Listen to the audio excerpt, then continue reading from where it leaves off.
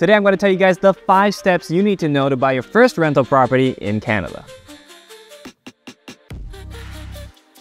What's going on, everybody? My name is Andrew, and for everybody who is interested in becoming a real estate investor and looking at picking up your first rental properties, everybody needs to know where should they start. And popular to contrary belief, a lot of people believe that the first thing they got to go do is get out there and start looking at properties. And I'm going to tell you right now, that is a waste of time. So I'm going to break these down in a very simple way so you know what you need to be doing to jump into the market. And I'm also going to share some of my suggestions, so make sure to stick around for that. Step number 1, get pre-qualified. A lot of people don't do this first step and they kind of end up shopping for properties that they don't even know they can afford. You will have a lot better results if you work with a good mortgage broker. And one of the main reasons why I really like working with brokers is because they get paid commission. They get paid based on closing a mortgage sale, and therefore they are motivated to make sure that you get a mortgage. Now, the second thing we're going to do here is establish some financial criteria with respect to what you can afford and what type of property you're looking for. And this is where you're going to take into consideration a few different things. If you're buying it completely on yourself, you can just look at what you're expecting and what you want out of buying a rental property. Or if you have partners, they will have their own expectations, and you want to make sure that you're on the same page. And you should talk to an accountant so you understand what the tax implications are. A lot of people will just do simple math. Rental income minus utilities minus mortgage equals profits, and that is not the case. Any seasoned real estate investor will tell you, so make sure to plan appropriately. Which, by the way, if you want access to our calculator, that'll be a very helpful tool to making sure your calculations on these products are quick and easy. Make sure to click on the link in our bio. Now, the third step here is looking at the right market and property and working with the right professionals. Let's just say that if I know I'm qualified for $700,000, I'm going to search for properties within that price range. And then I'm going to see what type of properties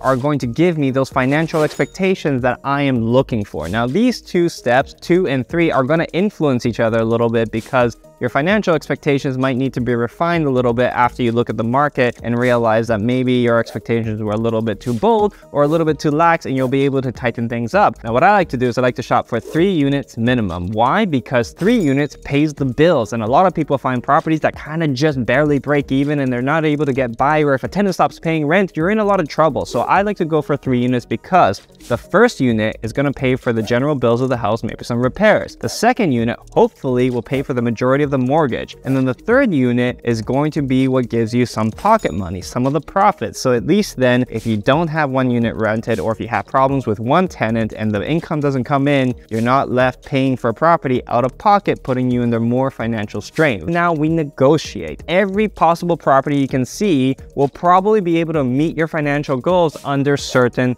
circumstances. What's a certain circumstance? A certain price point. Because I ask people this all the time. People look at a property and say, I don't want to buy this. $500,000 for this piece of junk. But if you look at it, you might say, well, would you buy it for $400? Would you buy it for $350? And with a financial calculator, you can quickly calculate what makes sense to you. And this is where you make your max offer calculation. That is what you base your financial decisions on. How do you make a decision as to how much should you pay? You don't always ask the realtor, because the realtor is motivated for you to transact, meaning they want you to buy. So they have a little bit of self-interest here. You need to know how to calculate based off the market. The realtor should show you comparables. And most importantly, you need to buy properties that make financial sense to you. If you are negotiating a rental property and there are units that are undervalued, you should be trying to negotiate vacant units as much as possible so that you can choose your tenants. Now, the 5th thing that we're going to end things on here is to close the deal. Now, when you're closing the deal, make sure to have all your ducks in line. Now, a lot of people just seem to think that the lawyers, that the financial advisors, the mortgage people are just going to handle everything. And a lot of people don't realize that as you approach closing date, things go wrong. Make sure to handle your due